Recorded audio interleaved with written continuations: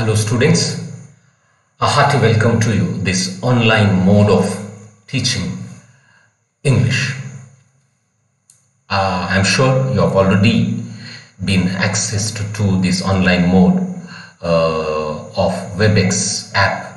Maybe subjects like physics or chemistry or mathematics has been already taught to you. But I would go to a little different mode of teaching, that is YouTube or offline, or you can watch it whatever way you want. And I have chosen this mode of teaching because you can have access whenever you want. There may not be an issue of network problem, so that whenever there is network or wherever there is network, you can download the lesson and you can go through the lesson and you can understand the lesson. So the first lesson that we are going to have is, I'm sure the textbook is in front of you. If you do not have, please keep the textbook. Even if you have not got hold of one textbook, please find somewhere and just take the photocopies of the first lesson and keep it in front of you, so that it will be easier for you to understand this lesson. And the first lesson that we are going to study from your textbook is The Gentleman of the Jungle. The Gentleman of the Jungle. Now, the girls need not get upset. It is about gentlemen, and what about us? Well, the gentleman can be a common terminology that is used for some dignified personality, or in the present terminology we may call him as a well-behaved personality, whatever it is. But here, the meaning of the gentleman we would come to know at the end of the lesson, what exactly it is meant.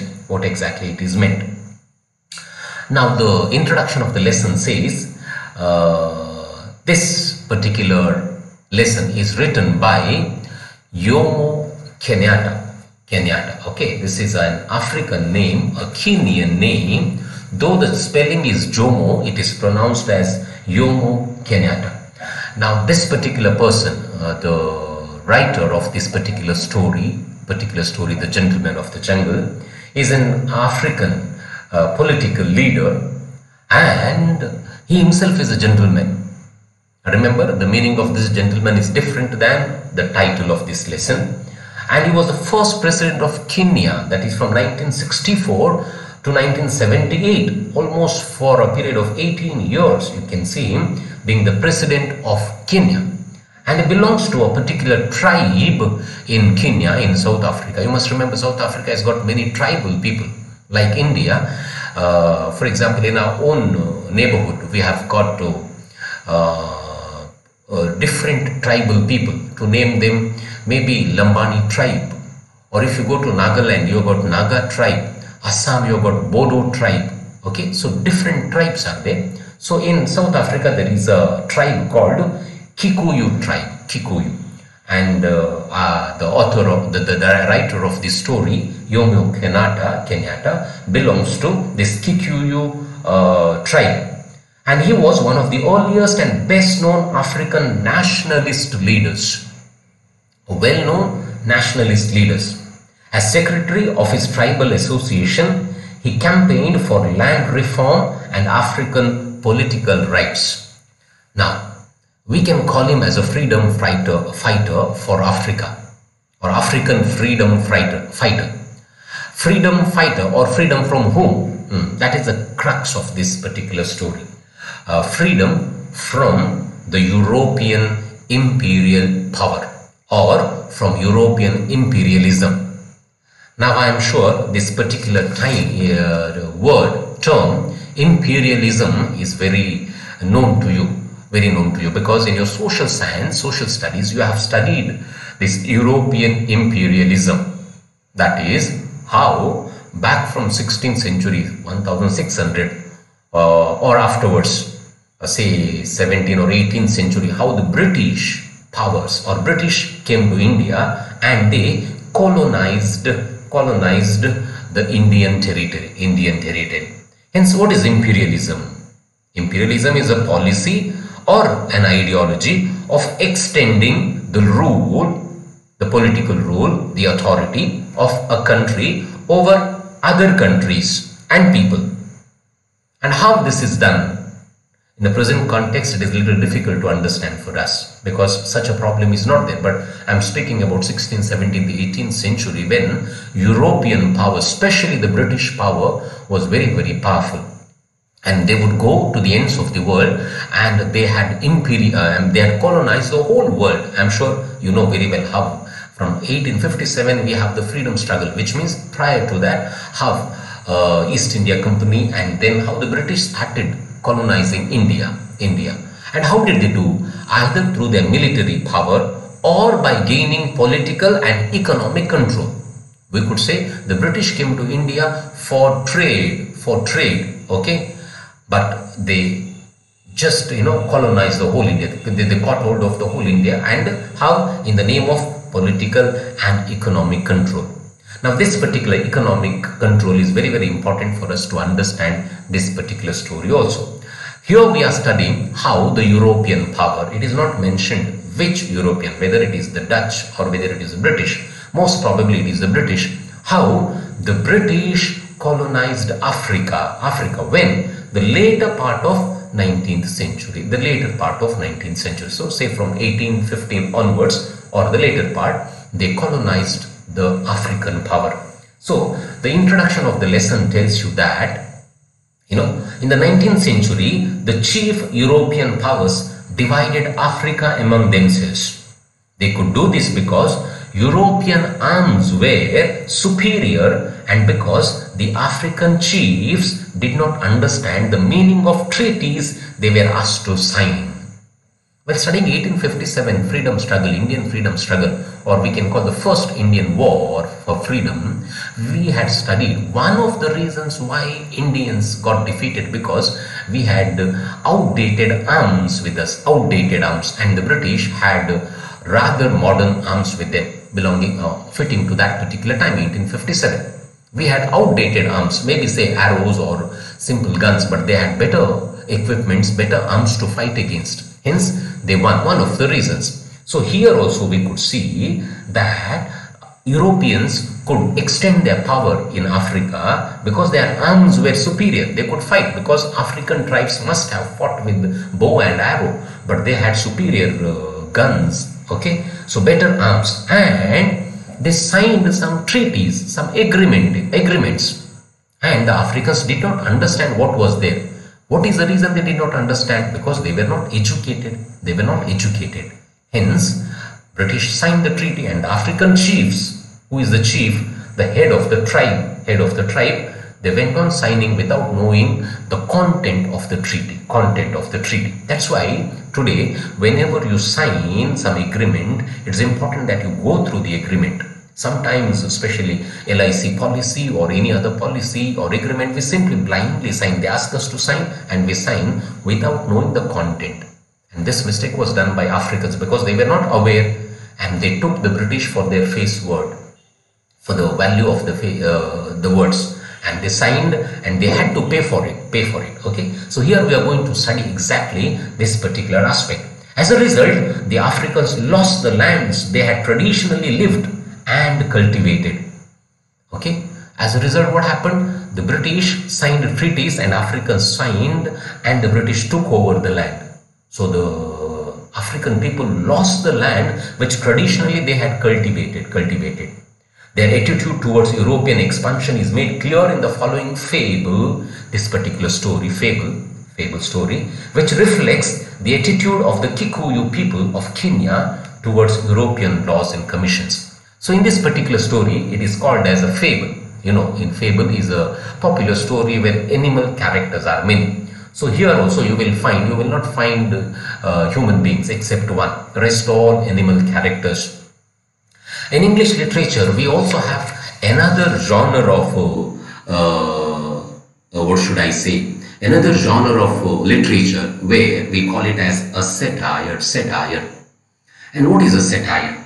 It's the use of humor or irony or exaggeration to ridicule or to expose and criticize people's stupidity or vices, particularly in the context of policies or other topical issues. Modern day, if I tell you something like, in the social media, we have a concept called trolling. When something happens, people make different memes, people make different banners and all, and they troll, they pull the legs of the people, and you cannot catch them because something different, but deeply it is meant or hinted towards someone. Similarly, in literature, we have a style, it is called satire, where again animals are the characters, or some other way where a present or a particular policy, a particular system is made fun of, and indirectly it has been conveyed to the person who is responsible that this is not correct, or the people are not fools. Okay, it is a genre, it is a type of literature, usually a fiction. Remember which one I am speaking about, satire. It's written with an intention of shaming, putting to shame the individuals, corporations, government or society with the purpose of improvement. So this satire is written with the purpose of improving the system. Imagine I am not happy with the policies of the present day government. So I write a story in which government is not represented as government, it is represented by some animals or something else. Actually, the people, when they read, they understand that this is hinted at the government policy. And when it is published, when it is read by everybody comes to know about it. You know, today's trolling, as I said, in social media can be compared to a satire. Can be, need not be. If at all you have studied some stories like Huckleberry Finn by Mark Twain, The Rape of the Lock, very strange title, by Alexander Pope, Gulliver's Travels by Jonathan Swift, Animal Farm by George Orwell. This is one of the greatest satire, is called Animal Farm, written by George Orwell. It is about Russian totalitarianism, authoritarianism. You know, when prior to Russian Revolution, this particular writer, George Orwell, had written a fiction. And the name of the fiction is Animal Farm, where all the animals are the characters. And there he makes fun of the Russian authority, Russian authoritarianism. Totalitarianism or authoritarianism, you know, it is a system, it is a power system where individuals are not respected. Opposition, there is no opposition at all. In fact, opposition, there is no status given to them. Then high degree of control by the government. Such system can be called as totalitarianism, authoritarianism. It is quite opposed to democracy, but sometimes even democracy has come to that level. We can't help it. Okay. Now I am sure many things I have told you, but these things are very important to understand this lesson. If you do not understand whatever I have said you, when we come back to the classroom, we will make the things very clear. So now we will go and understand the lesson. Okay. I have prepared some slides, and I am sure these slides will help us to understand the lesson better. Okay, I am sure you have your textbook with you. At the same time, even these slides also will help you to understand this particular lesson. Okay, let me go to the slides and explain to you the lesson now. Okay, so the title of the lesson is The Gentleman of the Jungle. As I told you already, it is written by Jomo Kenyata. Okay, right. Background. So I told you the background, but once again to bring it to your mind. During the 19th century, Europe was a mighty power. Europe, I refer to Europe in terms of England, British power, especially the British imperialism. Imperialism, I told you already, it's a system of, you know, establishing power, political power on another country, okay, especially through military power or by political or economic control. They colonized the other parts of the world, making use of the poor social, economic, educational and political situation prevailing. We need not go far, we know very well what happened in India. How the British came, and when they came, the situation economically we were very backward. Educationally, there was no education, caste system and small kingdoms here and there. We were not one, and the British made use of it. Though they had come for trade purpose, they turned into colonizers. Same thing they did even in South Africa. Okay, and South Africa was much worse than India. This story presents to us the poor situation of African continent, okay, under the European imperial powers. In fact, the African continent was called the dark continent. Dark not because there was no sunshine, dark because the situation was very, very bad. Economic or political, educational, all the way it was very bad. The Africans lost their fertile land to the expansion attitude of Europeans. That is, the British went and expanded their rule, colonized more and more area, and the Africans lost their fertile land. Well executed through the European laws and commissions. Since Europeans were well educated and Africans were not educated, so the Europeans established their power in South Africa. So in this story, this is the background. The Europeans have established their power in South Africa and the situation is bad, and how Jomo Kenyata is presenting to us the poor situation of the Africans. Okay, but remember, at the end we will come to know, you cannot control anybody for a longer time. It's like a spring. How long can you keep a spring pressed? At one moment it erupts, at one moment it comes back. Similarly here, the Europeans could not keep South Africa under their rule for longer time, as it happened in India. Even they could not keep India under control beyond 1947. 1947 we achieved our freedom. Even the Africans achieved their freedom. Okay, but how they did it, or what were the things leading to that? Very beautifully Jomo Kenyata writes in this fable, or in this way, I can call it as a satire or a fable, whatever way possible. Okay, let us study the lesson. Once upon a time, an elephant made friendship with a man. One day, a heavy thunderstorm broke out. The elephant went to his friend, who had a little hut at the edge of the forest, and said to him, "My dear man, will you please let me put my trunk inside your hut to keep it out of this torrential rain?" Okay, now what is there? No, there is a man.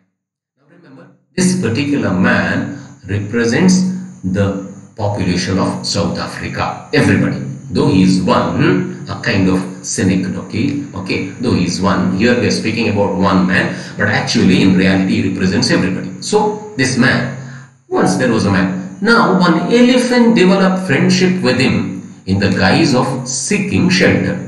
You see how strange that an animal should develop friendship with a man. Okay, so this animal, a strong animal, you can know, you can imagine how strong would be an elephant. So the elephant approaches the man and asks for some space, some place. And what for? Very simple, he says, "I would like to protect my trunk." Okay, the elephant has got a long trunk, okay, something that looks like a snake, a long trunk. You can see in the second slide here that a trunk of the elephant, this part of the elephant, okay, it's called a trunk, right? So he says, "I want to protect my trunk from the torrential rain." Okay, now the Africa, during that time there was a thick forest, and we have heard about this. So lot of rains. So the elephant goes to the man and says, "I want to protect my trunk, hence give me some place." Where? Inside the hut. Inside the hut. Will the man agree? Let's see. The man, seeing what situation his friend was in.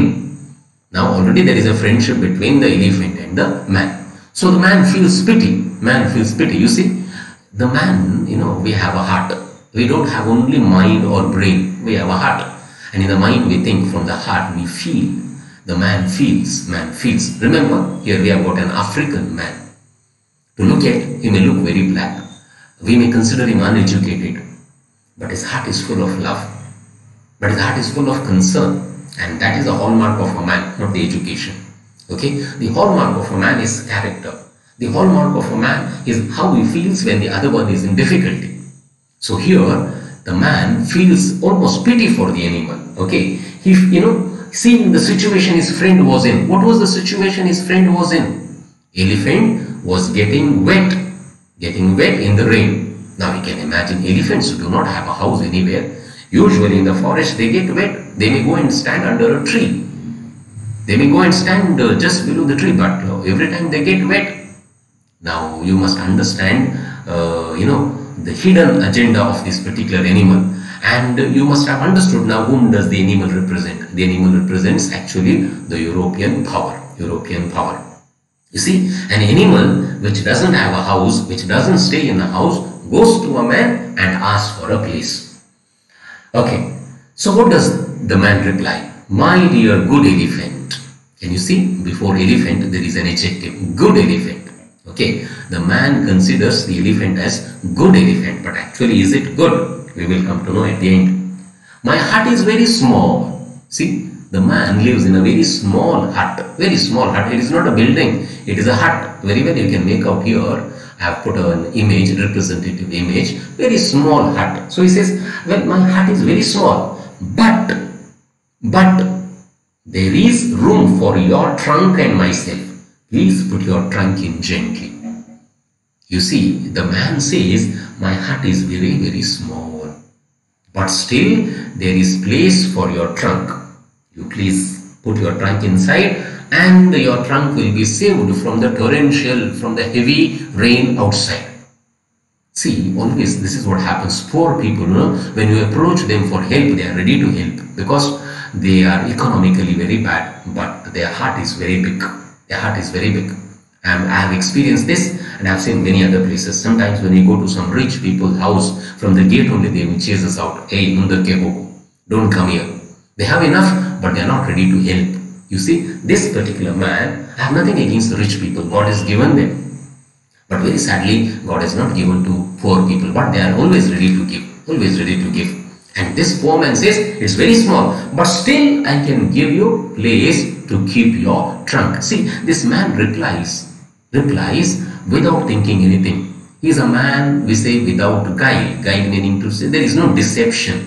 No, there is no fooling inside. He is a clean-hearted man. He sees that the elephant is come in search of some help and it is possible and he is ready to help.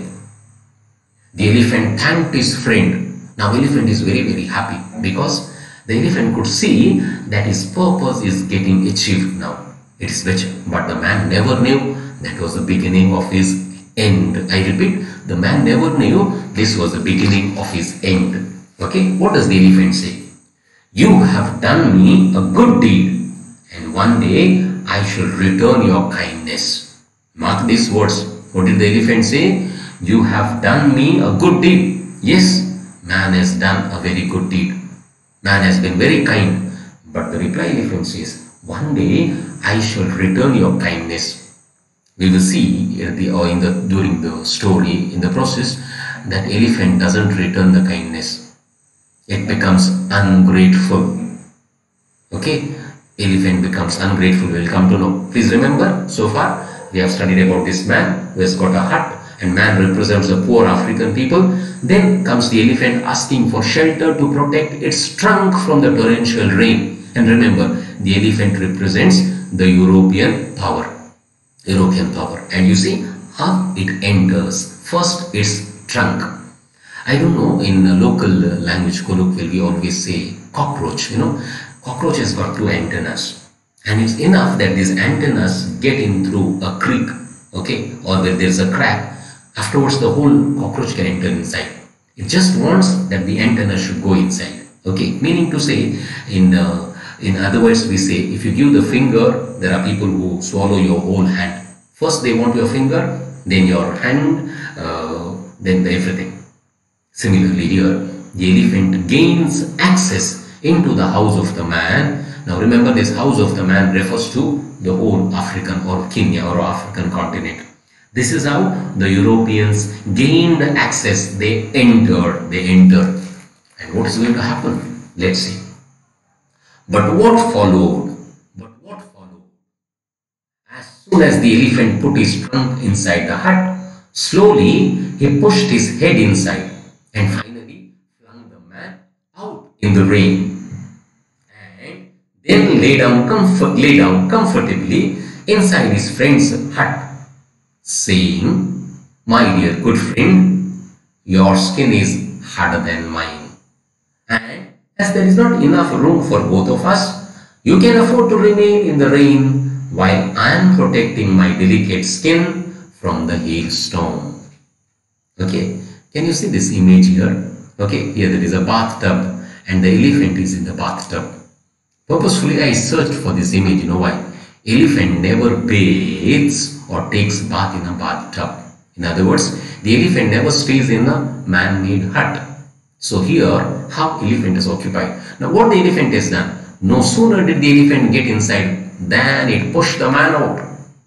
Okay, first it put its trunk. Okay, then what did it do? Then it slowly pushed his head and finally flung the man out. Whose hut it is? It was built by man. Whose land it is? Man. An elephant has no right whatsoever. But you see how it gained access and pushed the man out. Did I say in the previous paragraph that I shall return your kindness? This is what the elephant said. And now you see how the elephant has already returned the kindness. What it has done? It has become ungrateful. It has not returned the kindness. It has the elephant has pushed the man outside. And what are the reasons why it pushed the man outside or why it remained inside the hut? The elephant justifies. It says, I am right. Why? Reasons he says. Reason number one, he says, your skin is harder than mine. Now you must understand, Europeans are white-skinned people. White-skinned people. I'm sure you have seen British or Europeans, they are white-skinned. Whereas the Africans, the Kenyan people, they are black-skinned people. And by nature, they are very rough people. So here the elephant says, your skin is harder than mine.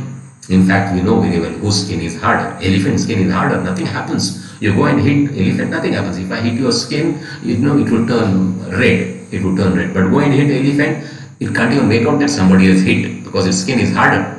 But here the elephant says, your skin is harder than mine and my skin is very delicate. As if the elephant is using Fair and Lovely. As if the elephant is using body lotion to protect its skin. As if the elephant is using some sunscreen to protect it. It says, my skin is delicate. Okay, or your skin is harder than mine. And there is no enough space for both of us inside the hut. And how can the elephant say? The man could say there is not enough space. Do you remember in the beginning what did the man say?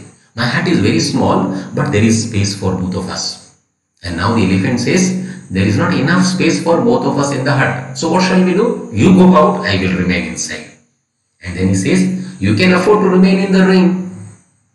Actually, who can afford to remain in the rain? The elephant can, because that is how the elephant is, that's how elephant lives. There is no house for it. But now exactly the opposite things happen. The elephant says, you can afford to remain in the rain while I am protecting my delicate skin from the hailstorm. So I told you heavy rain, thunderstorm, heavy rains. So he says, I protect my delicate skin from the thunderstorm. I'm sure by now you have understood how the methods, the techniques Europeans used to colonize South Africa or African continent. Okay, so here the man situation is, the African situation is represented by this particular man. So now you understood how the elephant has occupied the man, and now man is out on the road, out on the open air, out on the open air. There is no house for him. He had built one house and the elephant has occupied it. What happens next? The man, seeing what his friend had done to him, started to grumble. Okay, quite normal, isn't it? The man would grumble because his hard-earned efforts, his sweat, the fruit of his sweat is that house, and now that house has been occupied by an elephant, and that too deceptively. First it asked to keep its trunk, when it was allowed, it came and pushed the man out, so man started to grumble. The animals in nearby forest heard the noise and came to see what was the matter.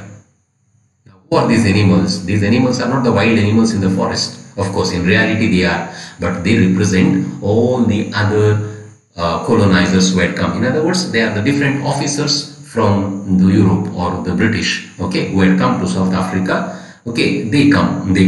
You see how Jomo Kenyata represents them in the name of different animals. So all these animals in that forest, they come.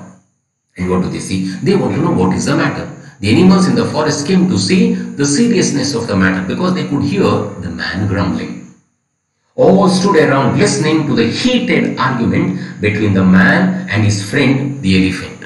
Okay, so man was arguing with the elephant. What is that? That the hut belongs to him. And what was the elephant telling? That hut belongs to him. Okay, so there was argument, heated argument, exchanges. So all the animals were listening. In this turmoil, in this confusion, the lion came along roaring and said in a loud voice, "Don't you all know that I am the king of the jungle? How dare anyone disturb the peace of my kingdom?" Now we know in the forest we have lion, and the lion is considered the king of the forest. So the lion could see that the peace of the forest is disturbed. Peace of the forest. You must remember, there is always peace in the forest. Even though there are wild animals, there is always peace in the forest, which we don't have in the society.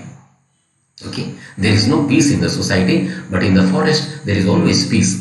So because of this heated argument between the animal, the elephant and the man, the peace was disturbed, and the lion comes into the picture now and says, "How dare you disturb the peace of my kingdom?" Okay, animal is telling his kingdom, its kingdom. On hearing this, the elephant, who was one of the high ministers in the jungle kingdom, replied in a soothing voice and said, now remember, elephant is not an ordinary animal. It is one of the high ministers. There are many ministers. Remember, all these animals, they are the different officers. Okay, they are the different bureaucrats who had come from Africa, from Europe to Africa. Okay, we can, in Indian terms, we can call them viceroys. Okay, sergeant, viceroys, how we have about different people. Okay, so they had come from there. So here, elephant is one of the high-ranking ministers. And what did the elephant tell now? My lord, that's the way of addressing the king. Always king is addressed as my lord or your lordship. Okay, my lord, there is no disturbance of the peace in your kingdom. The elephant, it takes matter very simple, makes it very simple and says, no, don't misunderstand. There is no disturbance of peace in the kingdom. I have only been having a little discussion with my friend.